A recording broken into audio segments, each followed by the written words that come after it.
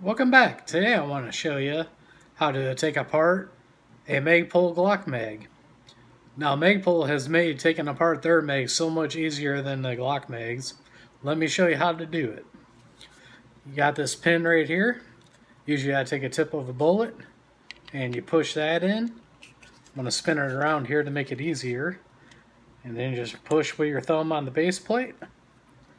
Now slowly pull that off, keeping your thumb over it, so the spring don't go flying out. And then slowly let up. There's your locking plate. Your spring and follower is all together on the same one. This is so much easier than doing it on the Glock one where you got to squeeze the sides to get the base plate off. Magpul did a great job with this. Now you can clean the inside of your mag. Remember the orientation, you took it all out. Put it all back in. Grab your base pad. Slide her back on. And then what I usually do, smack it on my hand, the pin pop back out, and it's all together.